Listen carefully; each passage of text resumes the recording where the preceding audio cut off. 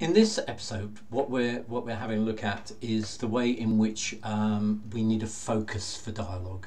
Now, quite often a focus for dialogue is a problem or an issue that's going to be discussed or something that needs to be created, and that's fine. But in many circumstances, we would use objects in order to stimulate discussion, to get people to compare and contrast, and so on. And that's what we're going to do in this episode. So what we're trying to exemplify here is the use of objects as a stimulus for dialogue and a focus for dialogue, and we're also trying to look at the ways in which we might justify and reason around the use of objects. So that's the purpose of this short piece. Okay, Nicola is going to lead this. Okay. So, can everybody see the screen? Yeah. See the image that I'm sharing there? Okay, so does anyone want to have a guess about what this is that we're looking at? What kind of thing?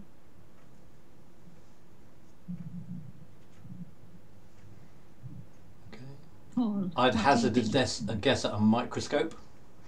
Yes, it is a microscope. It's a very old microscope. This is a drawing of a microscope that actually belonged to the famous scientist Charles Darwin. And when we think about scientific equipment, quite often we might think of this kind of very expensive, maybe difficult to use tool. But actually, scientific equipment is all around us, and we use it all the time in everyday life.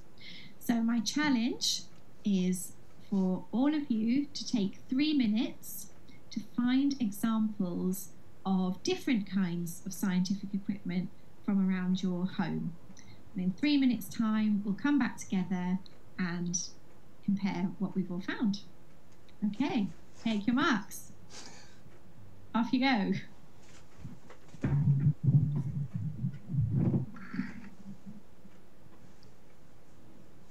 Okay, so we've had 3 minutes. Let's see what scientific equipment you came up with. So I'm just going to go across the screen in the order it is on my computer. And I'd like you to tell me what you've brought, what piece of scientific equipment, and why you've chosen it. So why you think it counts for this activity. So Kate, you're first on my screen. Can you tell us what you've got? I've got some headphones that I use with my telephone, and the reason I chose these is because I thought of the way in which I use them to hear things, and I felt that there's a lot of science in that. I don't particularly understand the science behind how I get music and voices through these little buds, but I'm very respectful of the science, so that's why I chose those, and I wondered whether some of you might be able to shed some light on how they work. So I get a sort of a sound and communications science. Exactly. Okay. Yeah. So Paul, you're next. Okay, this is a bit of a cheat because I actually happen to have a USB microscope, which is a small microscope that you plug into your computer using a USB connector. So, so I've got this little microscope which I bought mainly to look at things in my pond or from my pond. So that's what this is. So, given Darwin's microscope, I thought it made me think of this one. So. Yeah. Okay. And USB, are your headphones USB compatible, Kate? No, they're not. They just work in my phone. Okay, so different ways of connecting with other devices.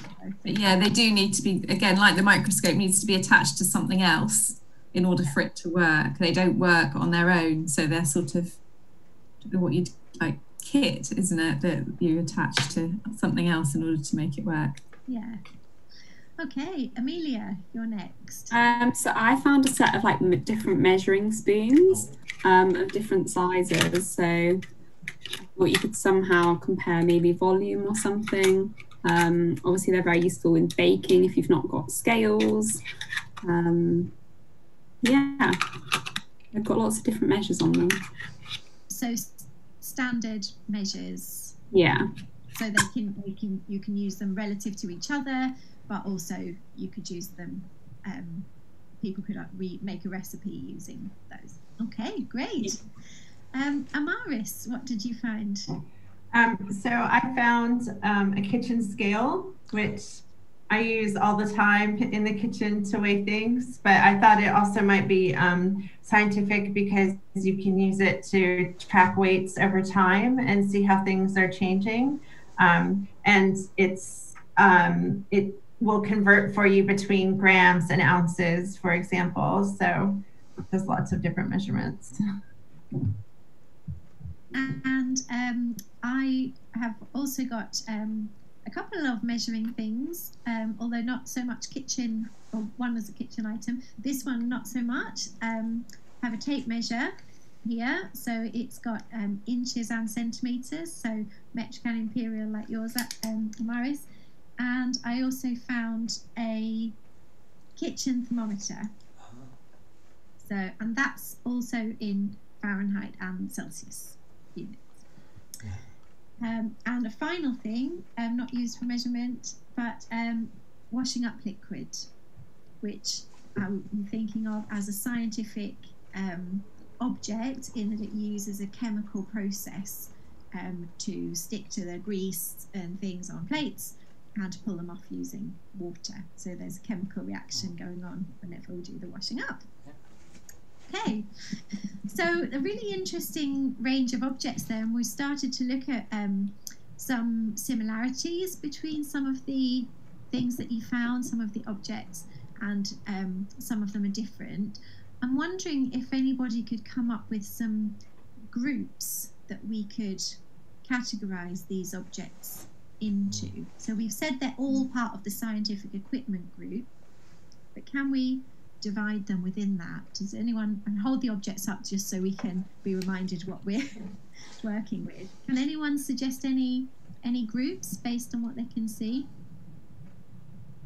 You could sort of split them into a group, something to do with some sort of measurement, compared to sort of like headphones you wouldn't necessarily measure something with. Yeah.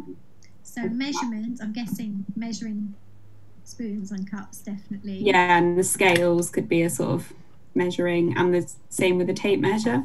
Yeah. Thermometer, would you say? It's not measuring size, but it's I'd say it's a measurement of a sort. Yeah. Measurement of temperature. So we've got measuring and non-measuring. Okay. Did anyone? Other groups? I think measurement's a really good one. Just on a really basic level, the scale, whereas you have Amelia's measuring spoons are made out of plastic, and Kate's headphones are also made out of more plastic. So just at a really basic what they're made out of, there's different. Yeah, so we could divide them not just in terms of their functionality, but in terms of the actual material that they're made from as well. And that's easier to tell, I know, from the objects you're holding in your hand, but some we can tell by looking as well. Great. I thought there was for both the headphones and for this, there was an enhancing of the senses element to this, that actually you're using headphones in order to be able to increase volume, to be able to hear things better. For this, you're being able to see things that you can't possibly see with the naked eye, or that if you could, you'd be very clever. And so these two things in my mind seem to go together. So I was pointing over there because Kate's to my left on this. So yeah, I think the headphones and this have something to do with enhancing the senses. And being able to do things that we couldn't ordinarily do.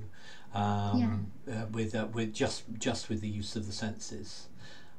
So kind of like working from the physical body, but adding something. And I think that's really interesting when we compare that with measurement, because of course in early times measurement was all about comparisons with the human body. That's why we still talk about feet. You might have heard of the idea of cubits, people measuring with the front of their arms. And so our standard measurements that we have now have come out of really those are based on this similar thing, kind of extensions to the body. So I think that's a really interesting link from the senses to measurement that we've got here.